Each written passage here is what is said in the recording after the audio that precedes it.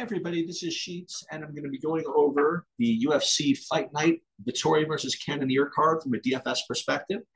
And tomorrow we're going to be doing the betting breakdown, which is more of a contrarian take. And we really did well with it last week, actually. We had a couple of pretty decent long shots. The other thing, by the way, to give you guys a little bit of preview, next week is when I go for the big live final prize. Now, unfortunately, I'm not going to actually be there live. Just because I can't make it.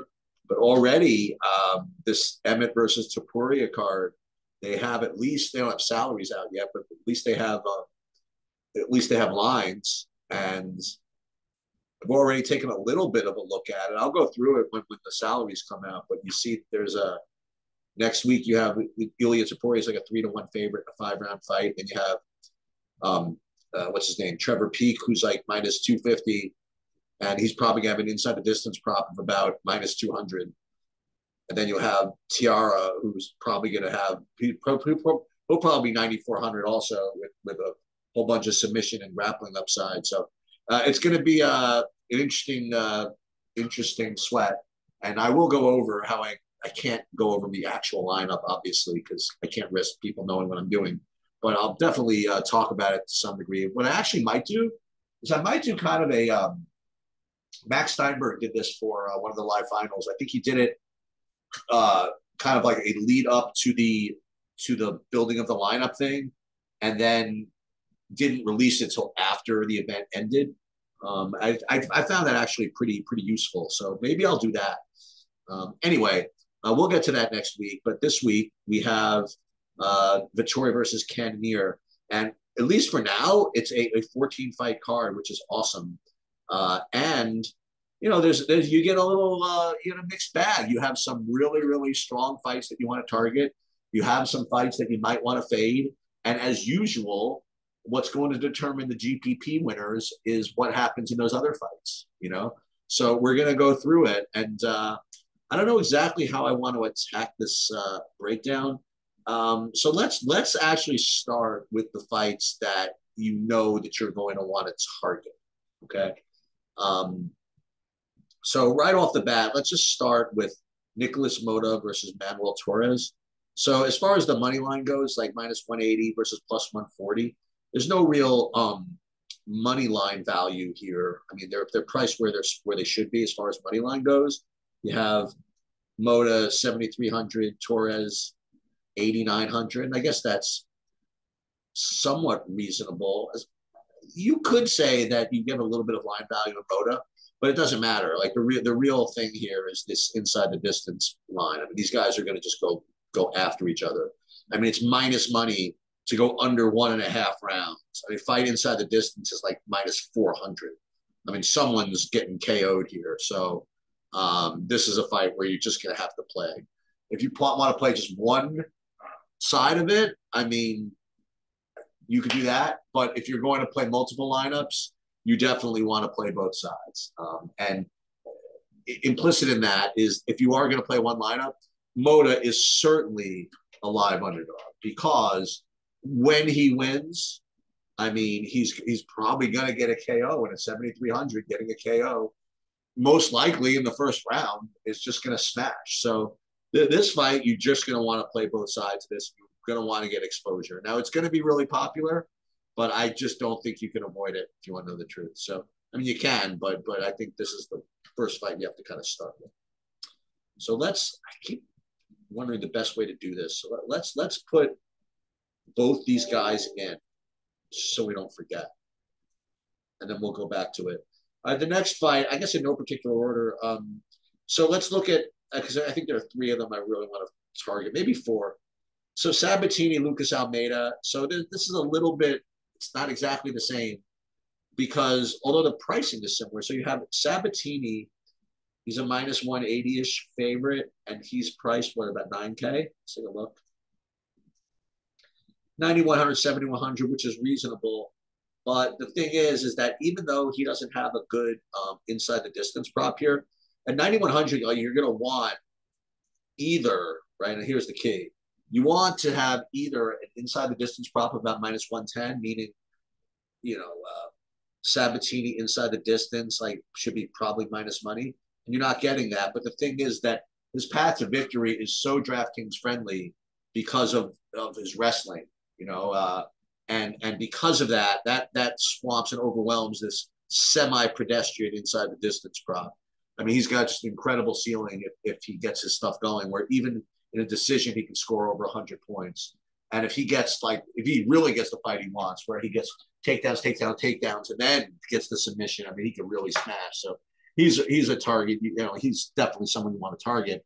And then you have this sneaky other side of this. You have Almeida, who his inside the distance prop is about only plus 230, which is really, really, that's more of what you get out of a pick'em fighter. And he's only 7,100. So essentially, whoever wins this fight is going to be in business.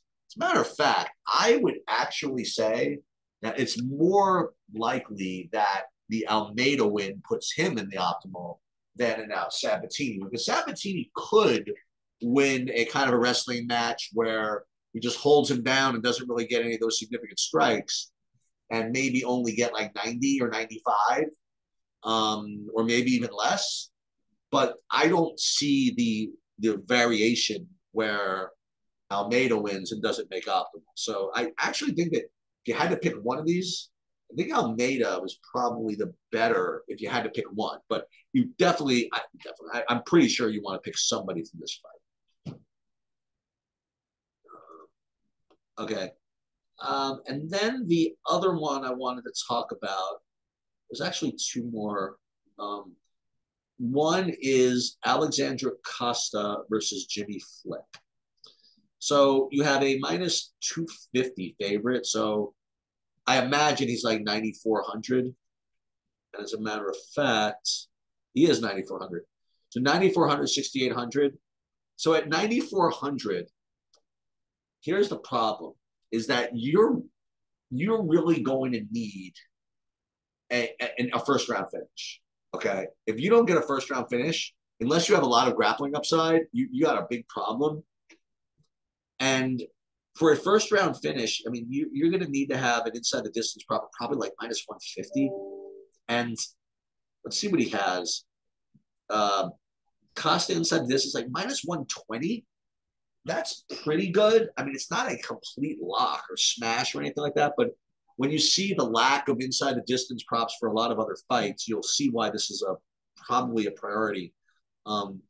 And the other thing is that the Flick inside the distance at plus 350, I got to it's not nearly as good of a play as Almeida, for example. And it's not nearly, I think, as good of a play as Moda. Like, you look at Moda here.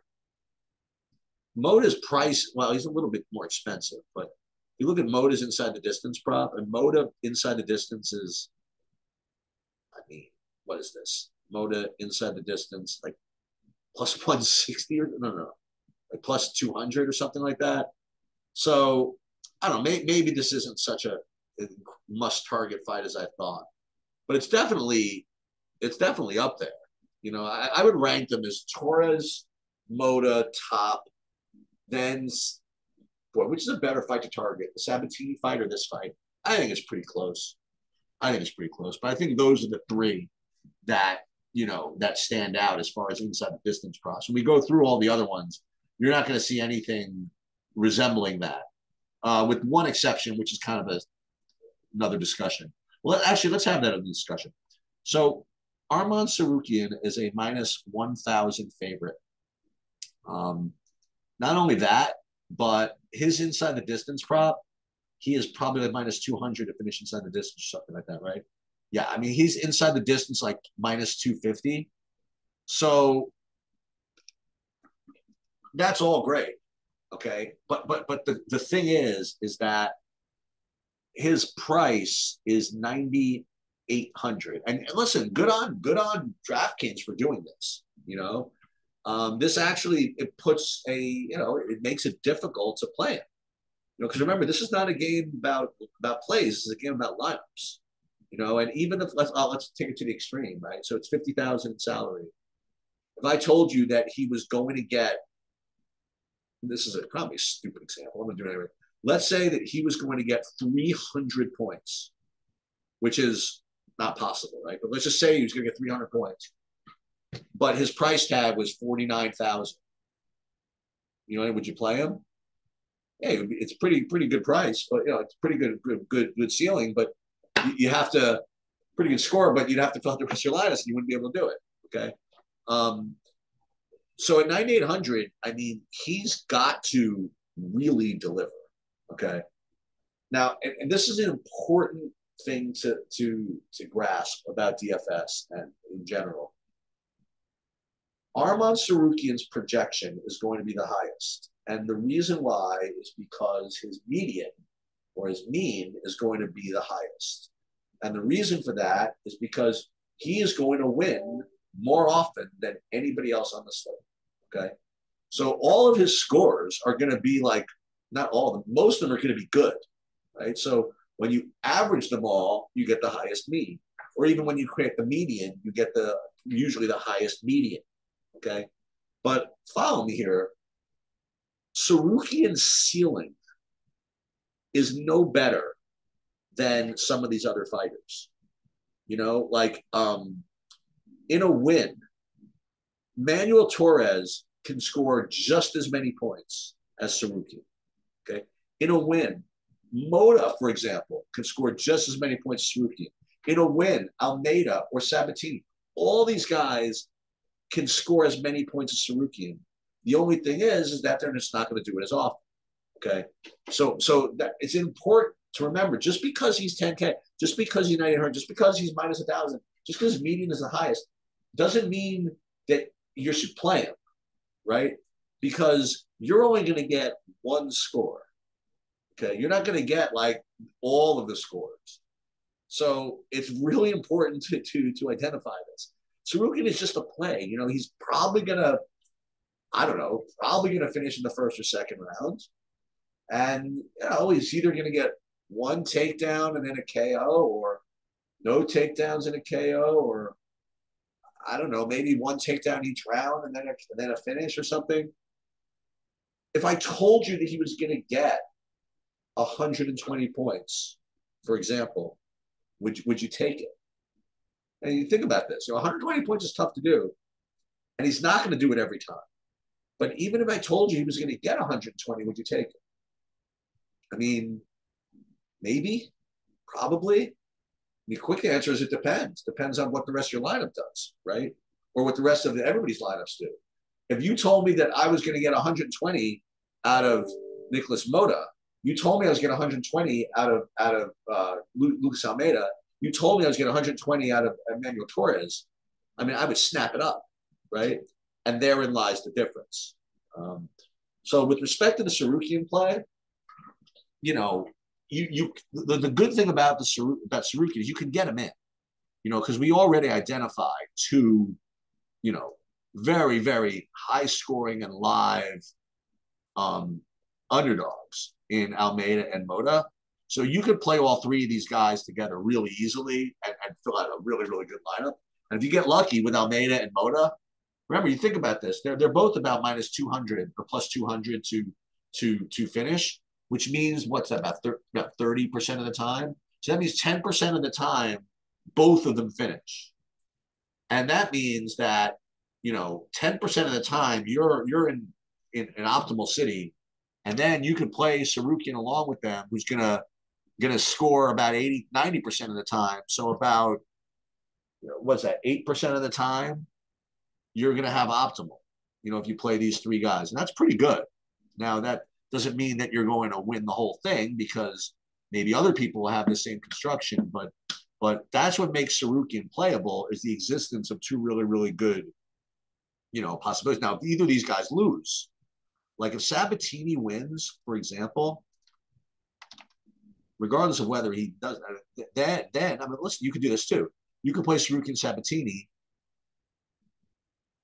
but you're probably going to want to play one of those underdogs, like either Almeida or Mota alongside of Sarukian. Because if you just play Sarukian along with kind of like a pedestrian underdog that's not going to score that well in the win, I don't think that's going to be enough. You know, you really want to compare him with the high upside underdogs. Okay, so we talked about Sarukian. We talked about the key fights. Next one I want to talk about is the main event.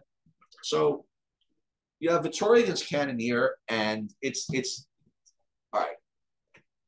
The fight rates to be about a pick 'em to go to decision, and it's a 5-round fight. So what does this mean? Well, they are going to get the benefit of those 5 rounds more than the knockout artist would. Like if you have the two guys that rate to knock each other out in the first 2 rounds, their projection is really not going to be helped by a 5-round fight. But when you have guys like this that throw volume, they're not really the greatest finishers. Their score is going to be benefited by the 5-round fight. They're both going to be pretty popular, as all 5-round fights are, because they're going to just project as a good median. The one thing, though, is that only one of these guys would make. I'm only afraid of fading one of them. Okay, and that would be Vittori. So because Vittori's ceiling is just really, really high because of his grappling upside. Now, there comes with this a lot of caveats, and the caveats stem from actually, fundamental fight research and things like that. So let me just get into that a little bit. If in fact you knew that Vittori was going to just go for takedowns, then he would be just an elite play because he's kind of have a floor. He's also got an incredible ceiling. Okay. And he's put up, 150 points when he has gone for takedowns. However, in his last couple of fights, he is not really committed to that.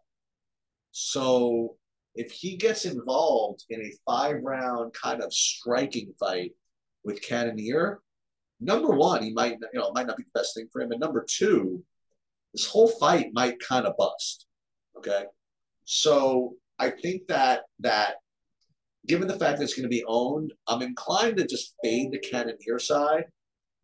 And I'm worried that fading the Vittori side is just going to be bad news. Because if, in fact, he does get it going offensively with the grappling, I mean, you could be missing out on 140 points. And that's something you just don't want to do. Considering that he also has some finishing upside, you know what I mean? Not a lot, but some finishing upside. So for the main event, I'm going to recommend that you either play Vittori or nothing. And then again, people are like, well, that doesn't help me. Should I play Vittori? I honestly don't know. In main event, in the MMA, yeah, you should play him. One lineup. I mean, I will say this. If you play Vittori with Saruki and with the 2 underdogs, you're probably getting a little bit too chalky now.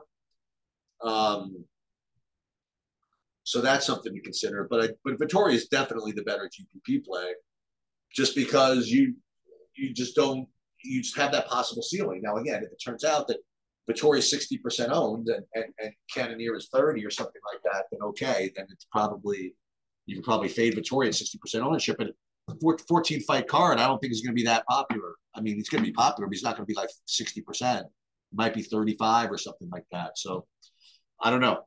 But definitely Vittori does possess the better ceiling. So I definitely think he's the better GPP.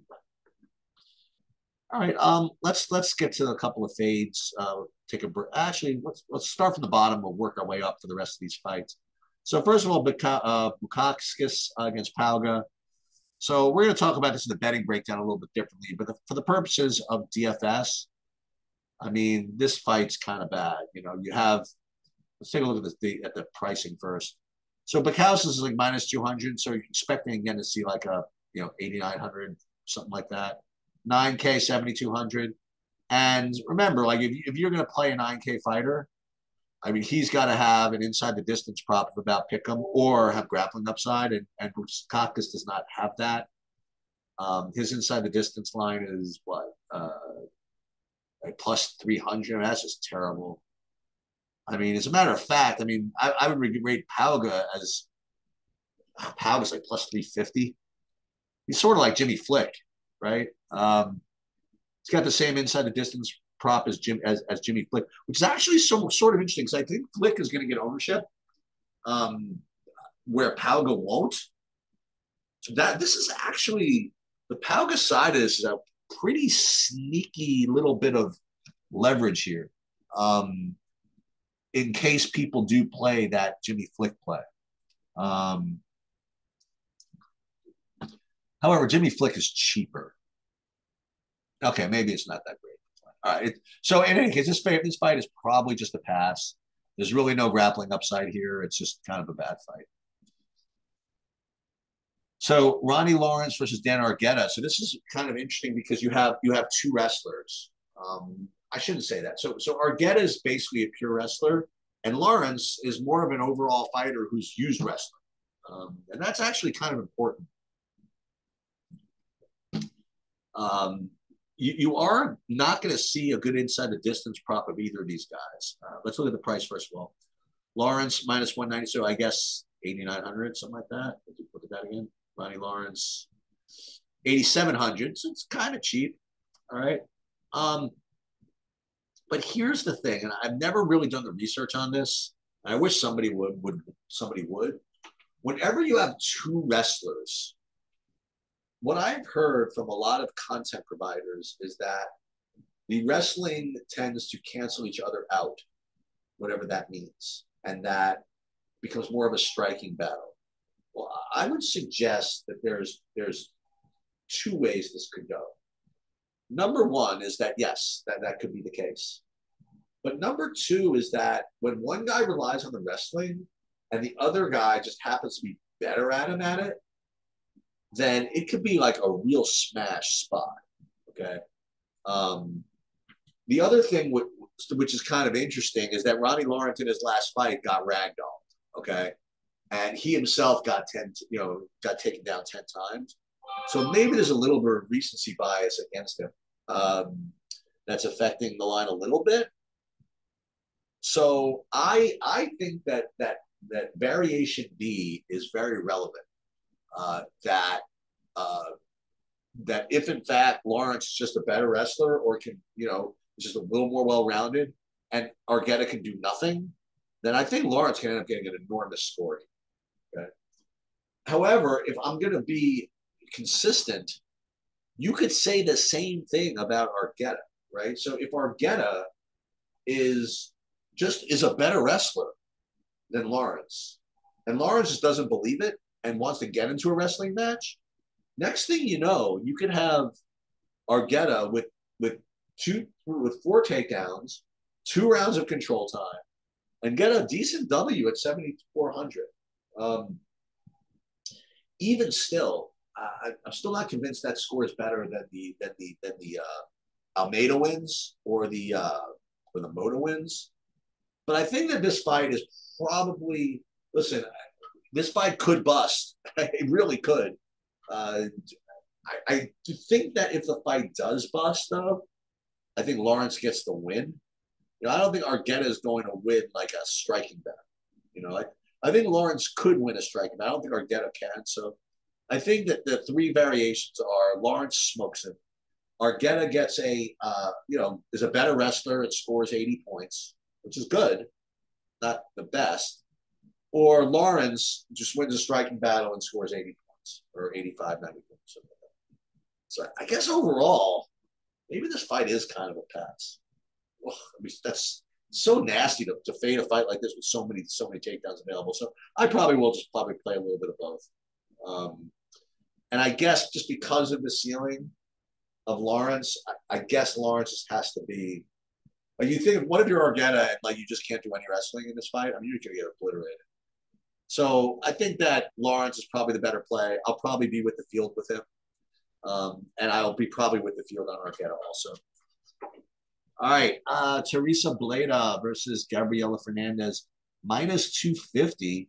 So I'm expecting like 9,400 or something like that, 9,300.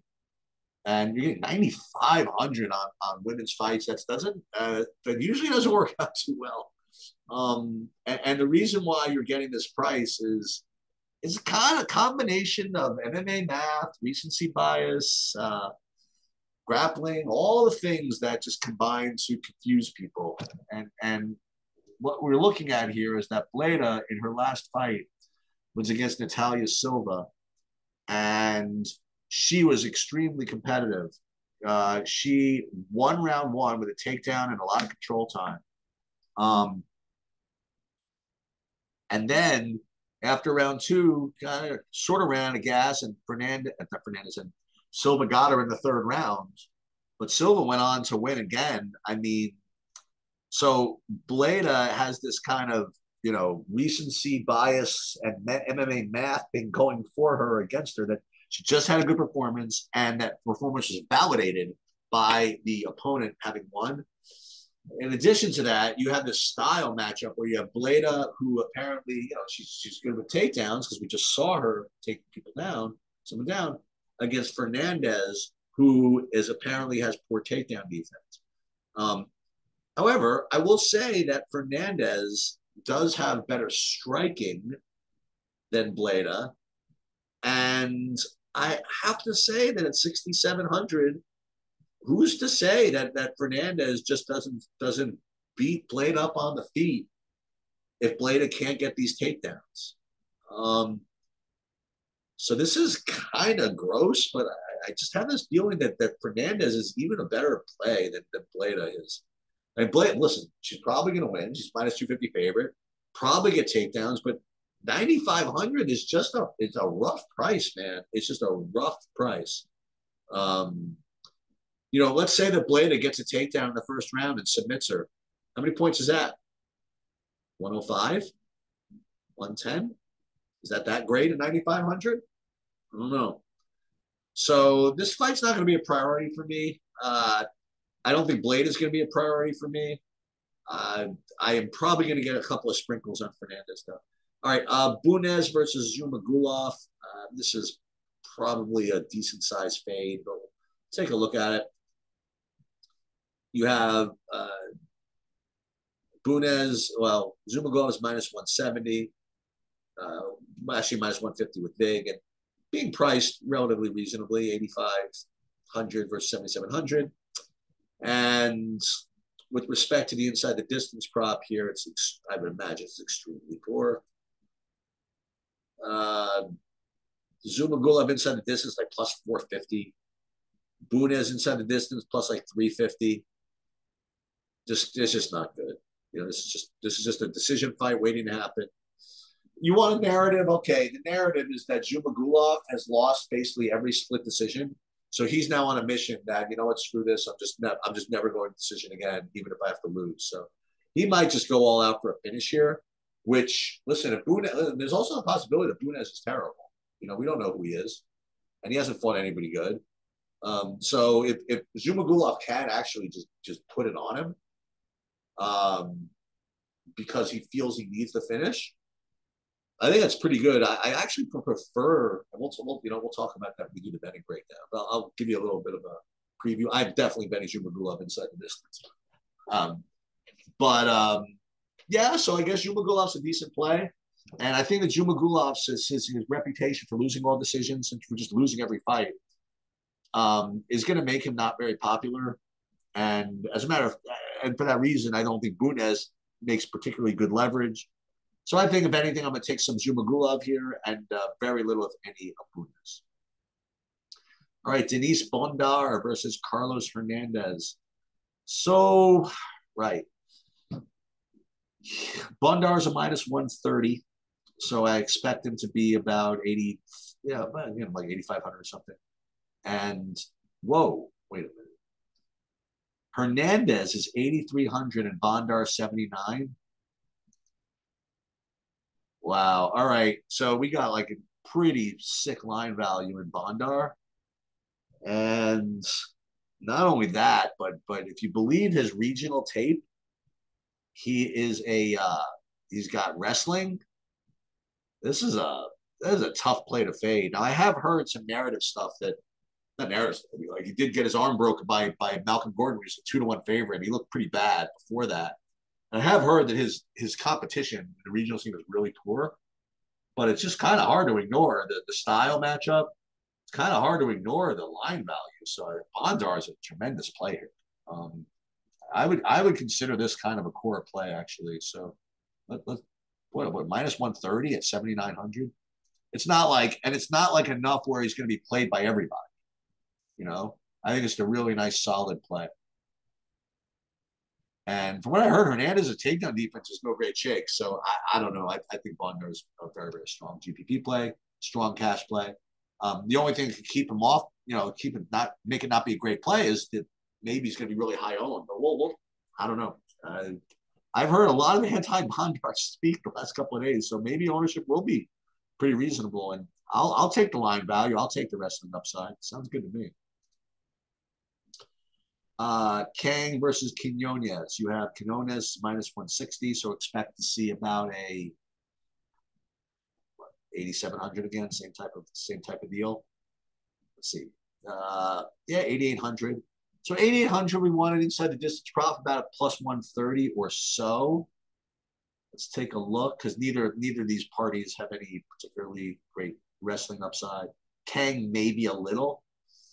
Quinones inside a distance plus 230. I mean, that's not that great. Kang inside the distance is just awful. So this fight is probably a pass. If anything, maybe take a shot on Kang, maybe because of a little wrestling upside, but I'm not going to bet on Quinones and DFS with that inside the distance prop.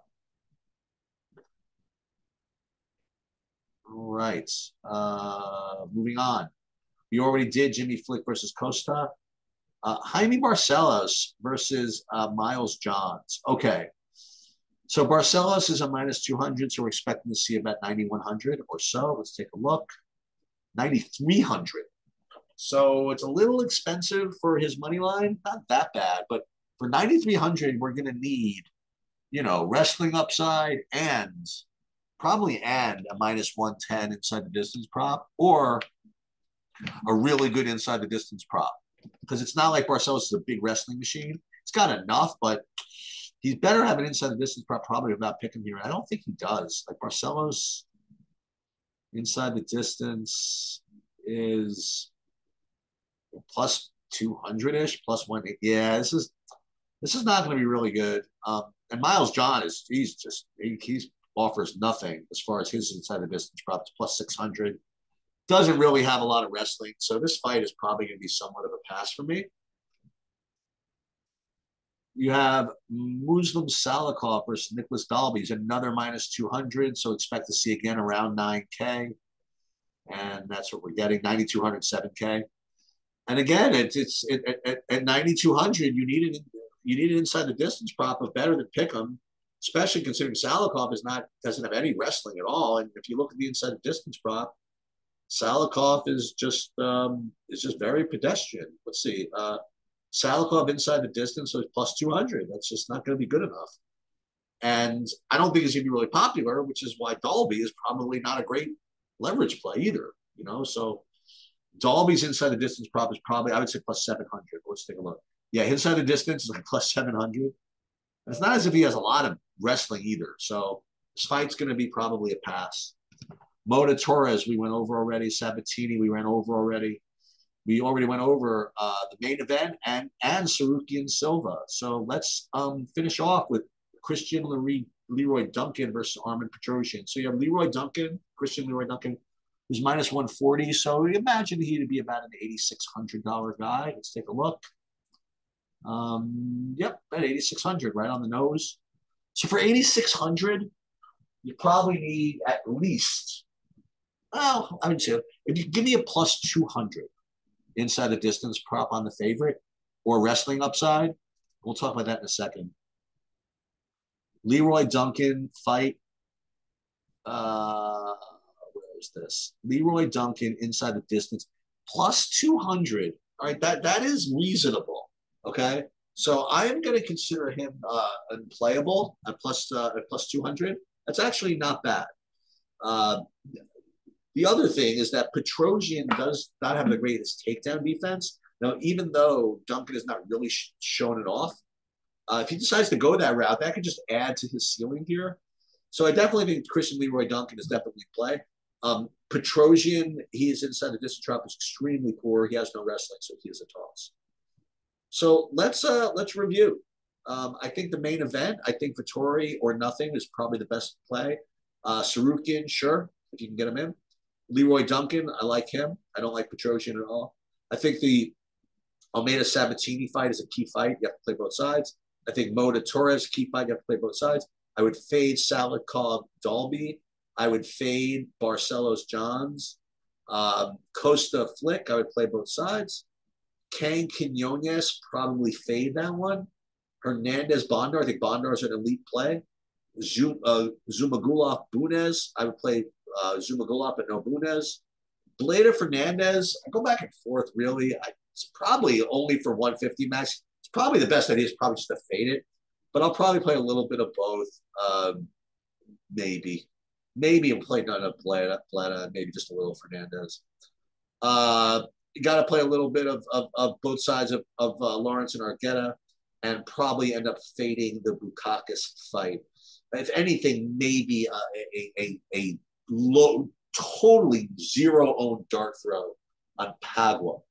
That would be a big one. Like if he can, he's got everything going against him. He just took Jordan Wright to a decision. Yeah, so I don't know how he's going to get it done, but so he's plus 350 inside the distance. Not that bad. That's pretty bad. It's not that bad. So that's going to do it for the DFS preview. We're going to do a betting breakdown tomorrow, which is obviously a lot of fun. And until then, good luck.